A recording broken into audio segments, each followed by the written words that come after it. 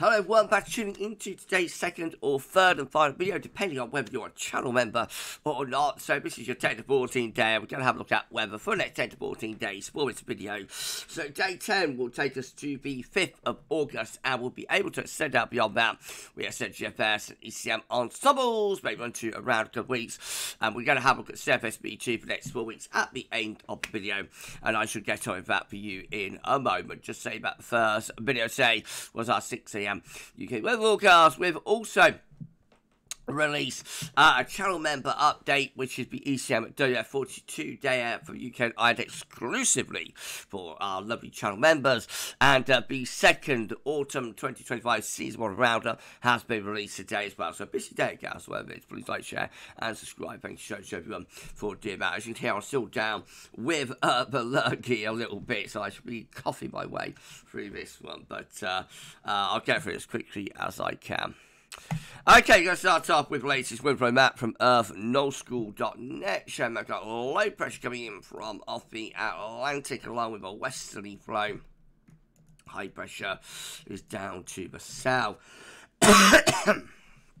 So sorry everyone, there's a little trough of low coming across England and Wales. But behind that, we should start to get a little bit of ridging developing through the early part of next week. Central England temperature is sitting at 18.6, that's 2.6 degrees above the 61 to 1990 average. That's provisional to the 24th of July. So with 1 week left, is that going to hold into the 18th? I think we might just about do this, actually. Be interesting where we are by month's end.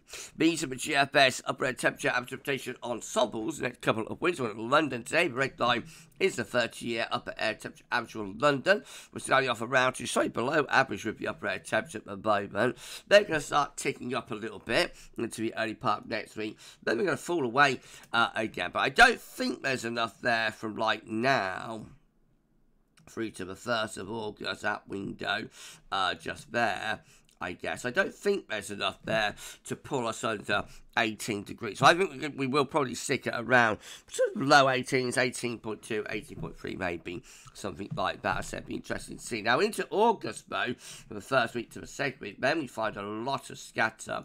So the uncertainty for August goes on, or early August, got some very hot on some members up here.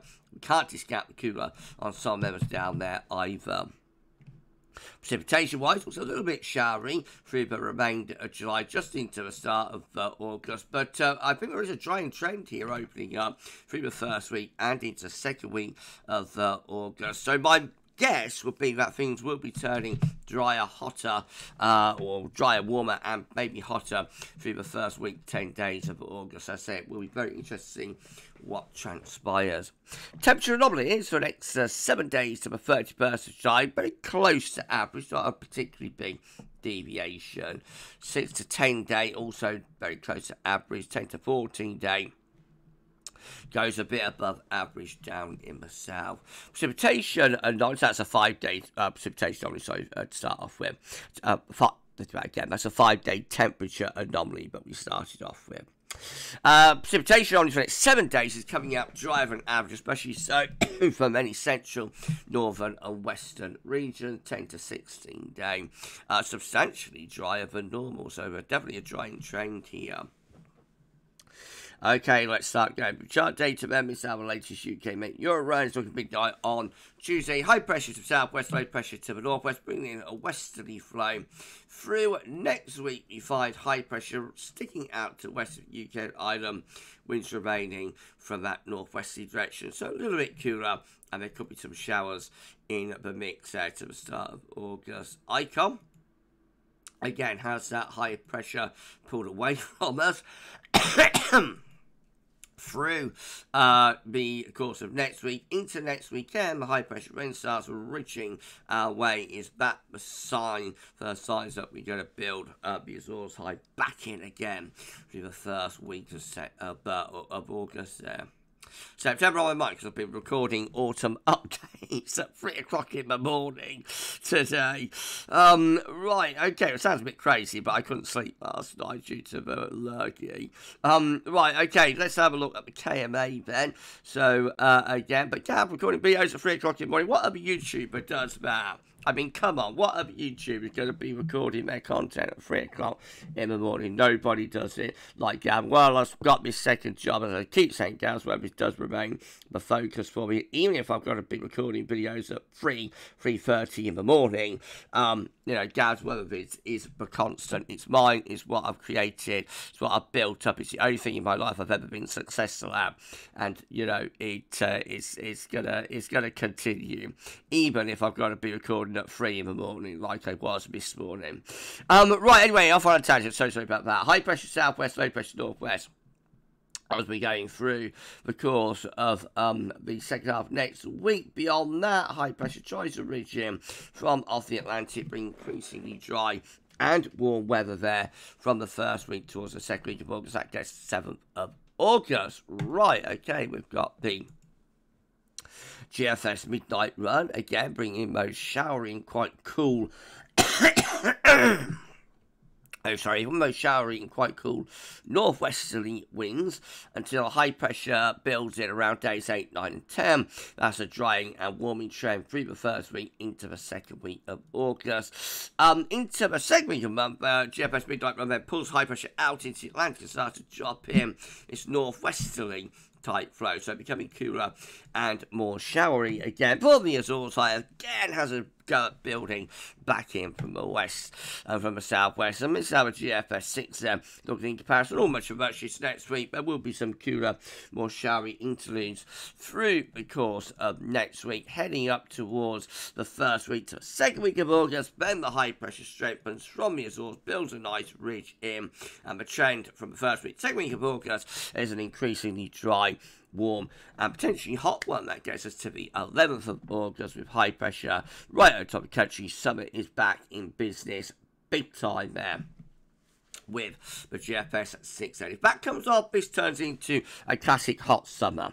So it's all dependent on August, I think. Really, we had like a prolonged dry hot spell through June, lasted into the first half of July as well. Second half of July has had a wobble. If we bring the high pressure back, if we hook up another spell of hot and dry weather, as a GFS 6 is doing there, then this becomes a classic and very memorable summer. So it's going to be really interesting to see what transpires over the next couple of weeks. Let me know in the comments what you think.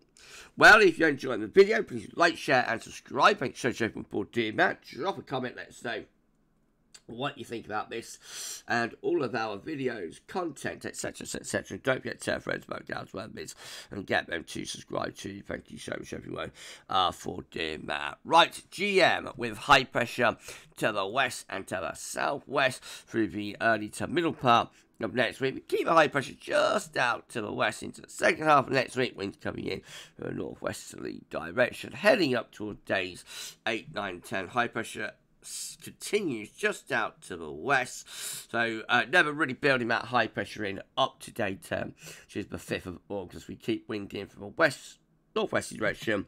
Will be very pleasant for the south and the west, to say the least. A little bit on the showery side up in the north. Then the ECM rounds it all up with a chop, bringing some cooler and more showery weather through the second half of next week.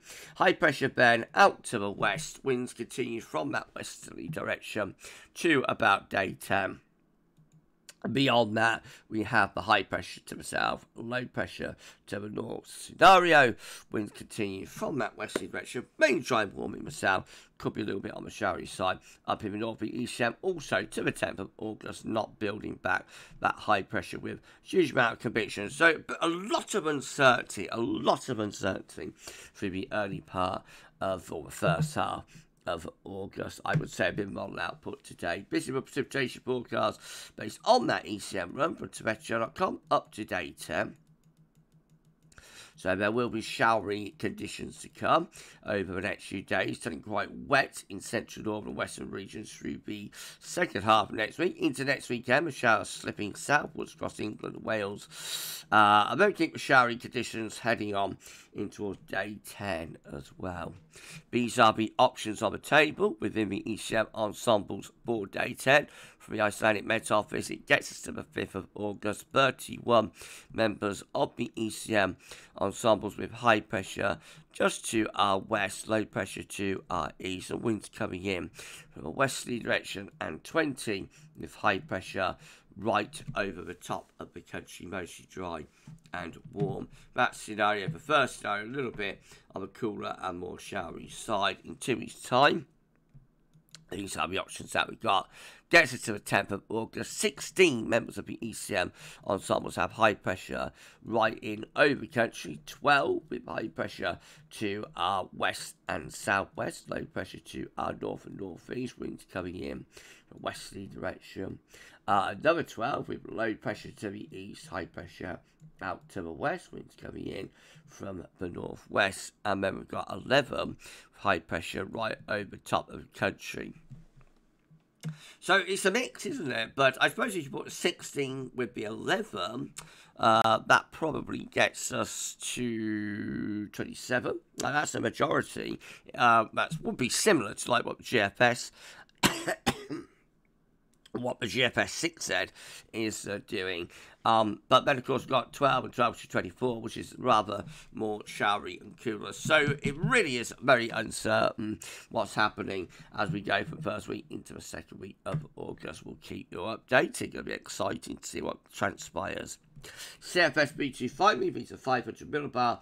High thermometer broken down into week periods. The first week period takes from the 26th of July to 1st of August. High pressure out to the west in the weekend, and winds coming in from a west or a northwesterly direction. Week 2 will be the 2nd to the 8th of August. High pressure just to the west of UK and Ireland.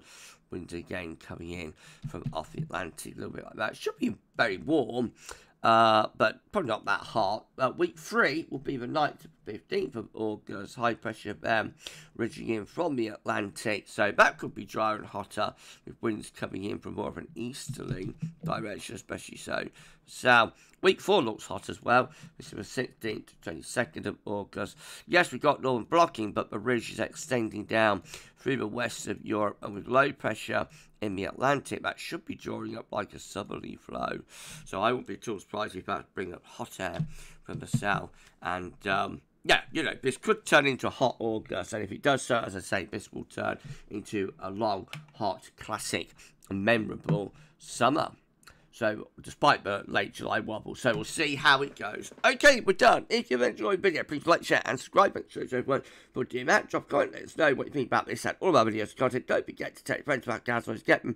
Subscribe to you. Thanks so much, everyone, for doing that. So, tomorrow, we're going to have 6 AM UK weather forecast. We're going to have the 6th autumn update.